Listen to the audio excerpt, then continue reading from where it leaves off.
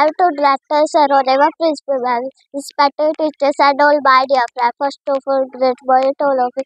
My name is Pari from third grade. I have studied here for deliver a speech. Today the date is 28 October 2024 and the day is Monday. This chapter entails the sources of food which give energy to do work.